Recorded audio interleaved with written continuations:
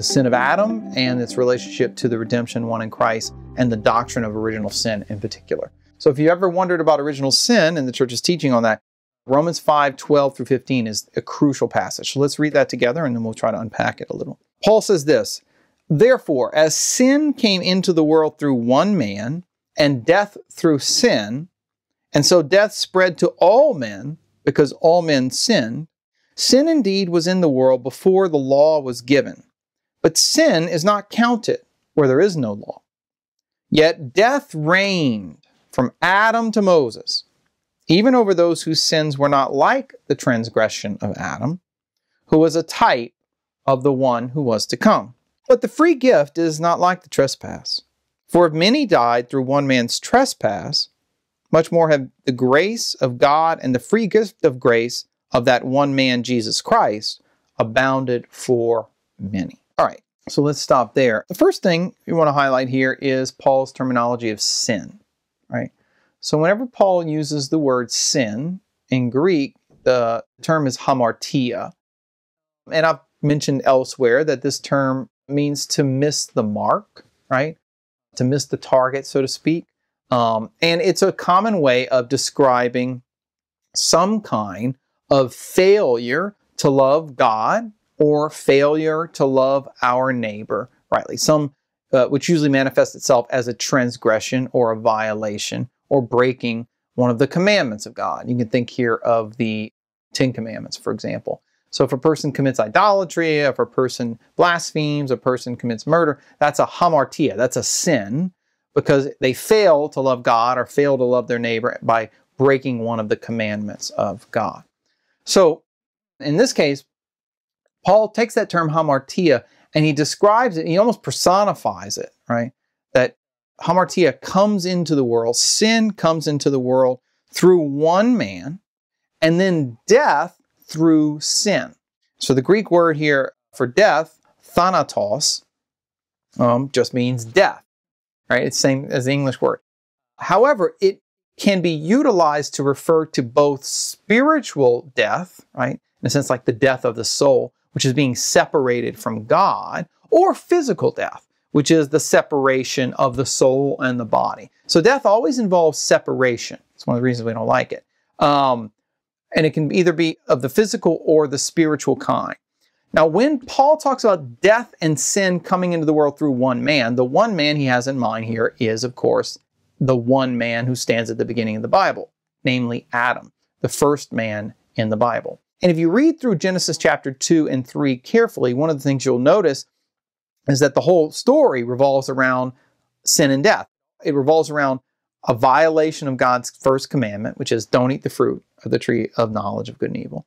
And then the death that results from that, right? So if you go back to Genesis, God says to Adam, you can eat of any of the trees of the Garden of Eden, except for the tree of the knowledge of good and evil. For on the day you eat of that, you shall surely die. And the Hebrew word there is like actually a doubling of the word for death. You shall die the death. That's what it says. Now, if you fast forward to chapter 3, when Adam eats of the fruit of the tree of knowledge of good and evil and breaks the commandment of God, he does not physically die immediately, right? But he does spiritually die through sin. So he's separated from God. He's cast out of the Garden of Eden. And then eventually that spiritual separation that takes place through the violation of the commandment, that spiritual death is going to manifest itself in physical death, right? So as he'll say, as God says to him, you are dust and to dust you shall return, right? And in Genesis 3:22, it actually says that after that happens, God drives Adam and Eve out of the Garden of Eden, lest eating of the fruit of the tree of life, they live forever, ... So he drives them out. So in Genesis 2 and 3, God creates Adam and Eve to live in a state of immortality, to live in a state of grace, and to partake of the tree of life, which if they would eat, they would live forever. He never forbids them from partaking of that tree. In fact, he says you can eat of any tree in the garden, which would include the tree of life, except for the tree of the knowledge of good and evil. But once they eat of that tree and enter into a state of sin, they are now separated from God's grace, separated from God's presence, which is symbolized by them being driven out of the place of communion with God, which is the Garden of Eden. So Paul's kind of assuming that you know all of this. He's summarizing this account of the entry of sin and death into the world in the book of Genesis with this very terse line. As sin came into the world through one man, Adam, and death through sin, then death spreads to everyone else because of that one man's sin. So it's a very important point because notice the sequence here. It is sin that comes first and death that comes after, right? So Paul is presupposing here that, as Genesis says, God makes man good. He doesn't make him in a state of sin. And he also makes him, it fills him with life. He makes him to live. He creates him not just to live for a short time, but to be immortal, to live forever. But what happens is, because of sin, which the man chooses to do and he abuses his freedom, death now comes into human history. Death enters into human life, and he loses the grace of immortality with which he was created. And then it, of course, spreads to all other men. And then Paul goes on to say, sin indeed was in the world before the law was given, in other words, before Moses, but sin's not counted where there is no law. But death reigned from Adam to Moses. So here Paul is kind of depicting death almost like a king reigning over the world, right? Through Adam and up to the time of Moses, even over those whose sins were not like the transgression of Adam.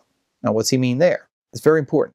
What he's saying here is, even those who didn't choose to violate the commandment of God, who didn't transgress in the way that Adam did, still bear the consequences of Adam's transgression because they are subject to the dominion of death.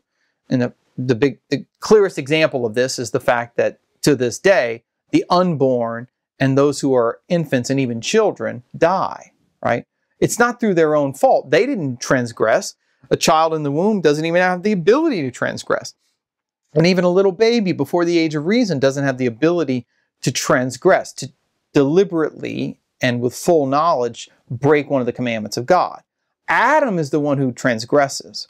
But death reigns over all of his descendants, even those who did not commit a transgression, even those whose sins were not like the transgression of Adam, who was a type of the one to come.